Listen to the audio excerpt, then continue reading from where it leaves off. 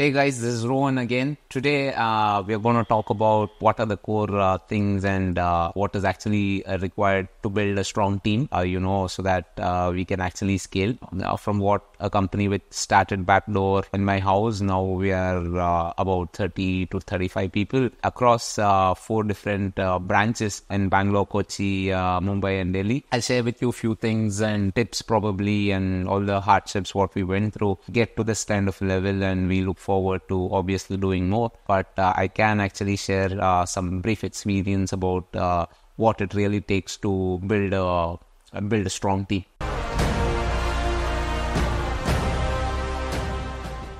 I want to actually tell a couple of things whenever we actually look for a new team member or a new employee to join in any of the departments, which we are actually facing some problems or some issues.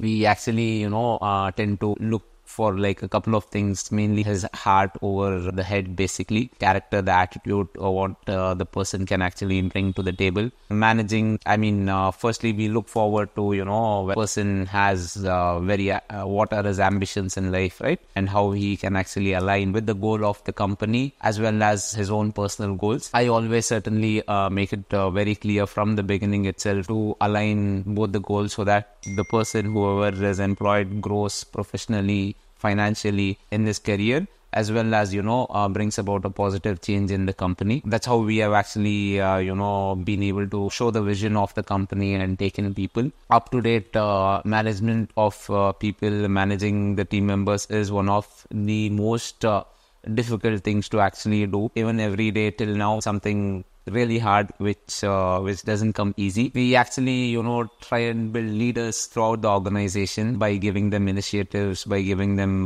new things to actually see and do. There are different kinds of people. Some people like to take initiatives. Some people do not actually want to actually take any new initiatives, but we always would actually prefer people who can actually take initiative, take up new challenges, see the problems, what is actually happening in the company, and take charge and take complete ownership. I personally believe if you can actually lead, you can definitely win. There are certain things which I also see in a team member. One is like the dependability of how much I can actually depend on this particular person for a given task. The other thing what I really see is actually the selflessness, which is really important. Working together as a team, being selfless is one of the key skills what I look up to personally. Other than that, it's mainly the drive, how hungry people are to actually reach their goals wherever they want to actually go. So these are a couple of things what I actually see. Most of the skills are actually learned on the job itself, right? We look for some soft skills which can actually be learned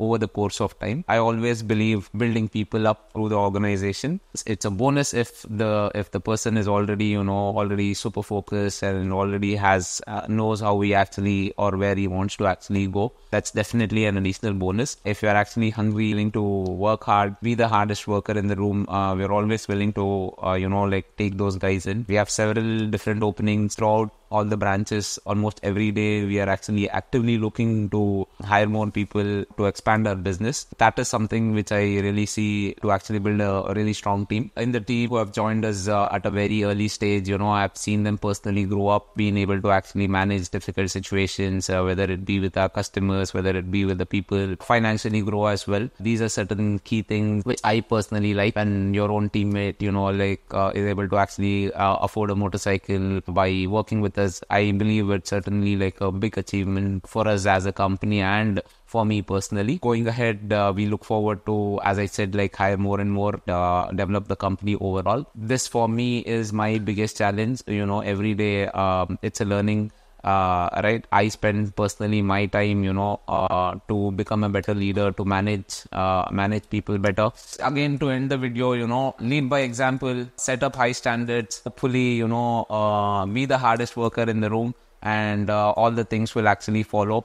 That's how I see and I have actually built this team. Right.